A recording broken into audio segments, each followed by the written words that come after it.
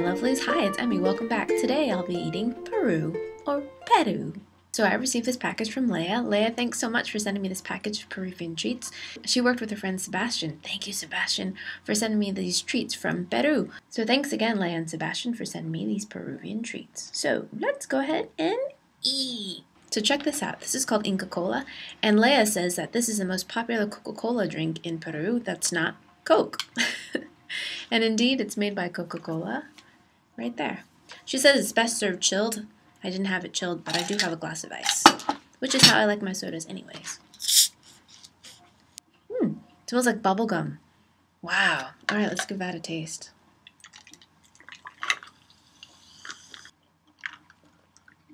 And it does taste bubblegummy. It tastes bubblegummy and a little bit citrusy. Interesting. Very, very sweet, but it's a soda, so it makes sense. And it's called Inca Cola. Peruvian friends, do tell me, what is the flavor of this supposed to be? Is it just Inca Cola flavor, or is it supposed to be a specific kind of flavor? Here's another very familiar brand, Lay's, made by the company Frito-Lay, which we have here in the States. And this is Aji Peruano. And this, I guess, is a very popular flavor, this pepper flavor. It smells great. Here's a chip. This kind of looks like a regular, ordinary Lay's chip. Let's give it a taste.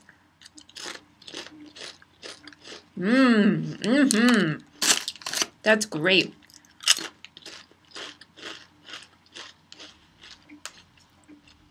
It tastes a bit like paprika chips that you would find in Europe.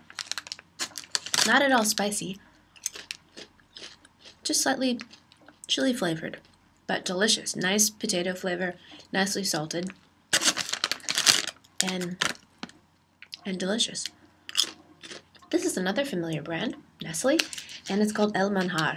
And from my understanding, manjar is dulce de leche, which is a kind of caramelized sweetened milk. And this is very squishy and soft. So just by the name, El Manjar reminds me of my tasting of Colombia, which I'll put the link down below.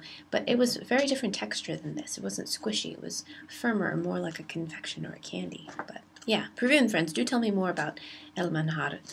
And it is quite dark and caramelly in color. It looks beautiful. I'm going to smear it on my cracker. And it's a beautiful color. It looks a lot like the Kraft caramel squares in color. It smells great. All right, let's give it a taste. Here we go.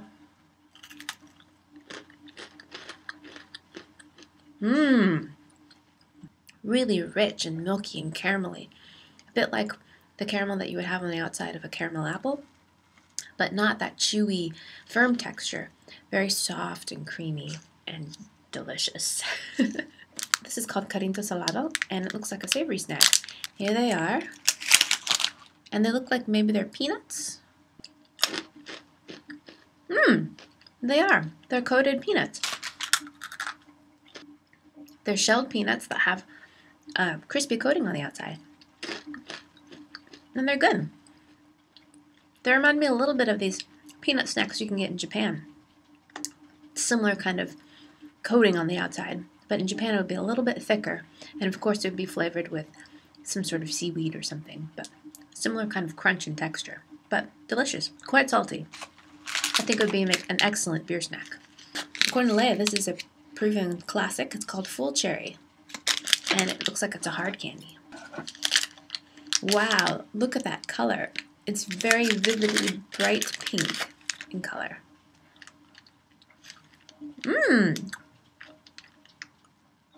It's actually a very familiar flavor. It's artificial cherry flavor, and it's slightly mentholated. It reminds me of those Luden's cough drops. Have you ever had those here in the States? They're not pink, they're red, but a similar kind of lozenge shape. And similar flavor. Delicious. This is called Chifles, buggy flavor, and these look like plantain chips. So that's what they look like inside. And for those of you that don't know what plantains are similar to bananas in Gestalt, but they don't taste anything like bananas. They're a lot more starchy. And these are sliced thin and fried. All right, let's give them a taste. Good. Nicely fried and nice and crisp, but they have a nice starchy texture, more like a potato, but quite a different kind of crunch, more of a brittle crunch, and quite similar to the plantain chips that I had in my El Salvador video. I'll put the link down below in case you missed that. Triangula, and it looks like a triangle-shaped candy. It is scored so you can snap them, and in terms of shape, it reminds me a little bit of a Toblerone.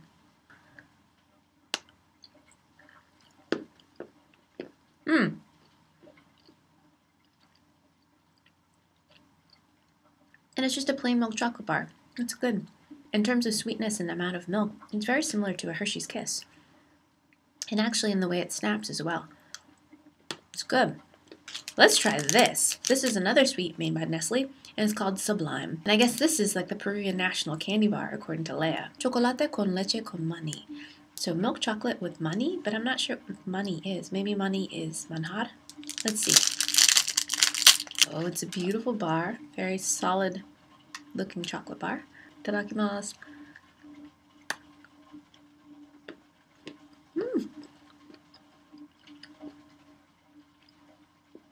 Peanuts.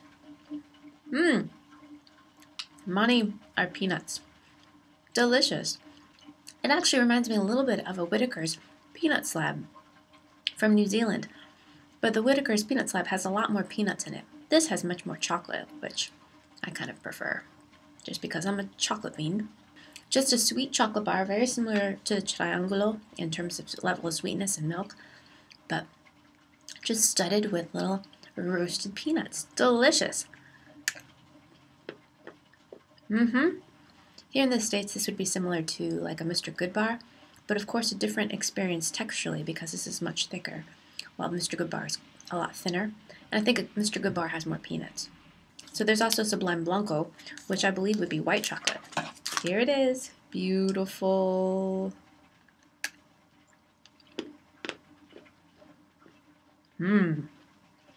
Yes, indeed, it has peanuts in it as well, but it's white chocolate, so much meltier and smoother, and then more of a kind of a vanilla cocoa butter flavor rather than chocolate, but still good. Yum. Of the two, I think I like the original chocolate better, but I think it's also because I appreciate chocolate more than white chocolate. Again, taste is subjective. Glacitas were Lea's favorite cookies when she was in school. Looks like it's a toffee glazed cookie. There's some toffee on the bottom and some striping on top. All right, let's give that a taste. Here we go.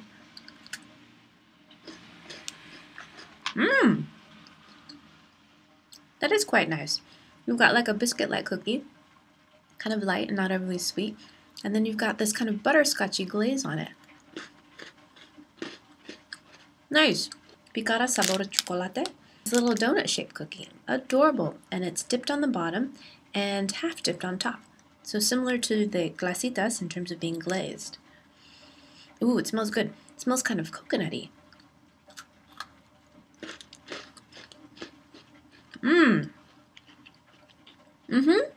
The cookie itself is a bit like a vanilla wafer and a biscuit. Kind of crisp and not overly sweet.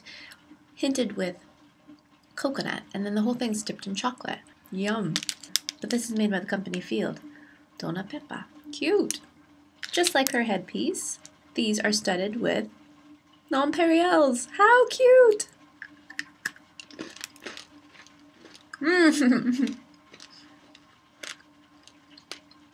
Very fun. So the sprinkles give the cookie a really fun, playful candy crunch. The cookie is actually quite similar to the Picaras cookie.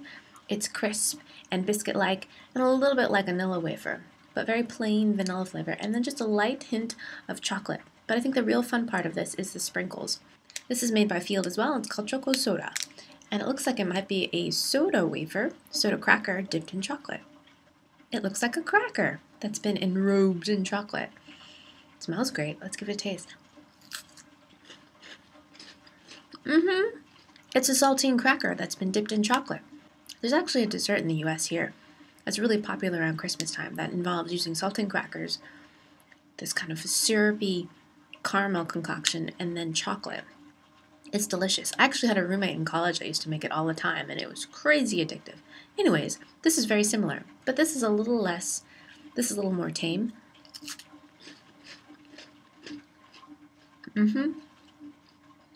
It's great though, I really like it. Perfect balance of salty and sweet. Just a kiss of chocolate, get the nice taste of the saltine cracker with some salt. Fantastic, I love it. Very simple, very humble, and delicious. Alright, so that concludes my taste of Peru. Lea and Sebastian, thank you so much for coordinating and getting this package together for me. It was great. My first taste of Peru gets a big thumbs up. It was delicious. And thank you guys so much for watching. I hope you guys enjoyed that. I hope you guys learned something. Let me know in the comments below if you have any suggestions or comments about some of the foods I've eaten or anything I should try. I want to know. Alright, thanks you guys again, and I shall see you in my next video. Toodaloo, take care, bye! It looks like it's 2 different flavors, melon and ichigo, so melon and strawberry flavors, and they have different respective toppings. If you've never had one of these Japanese mixing candy kits before, this one's probably a good one to start with. Neru neru neru ne.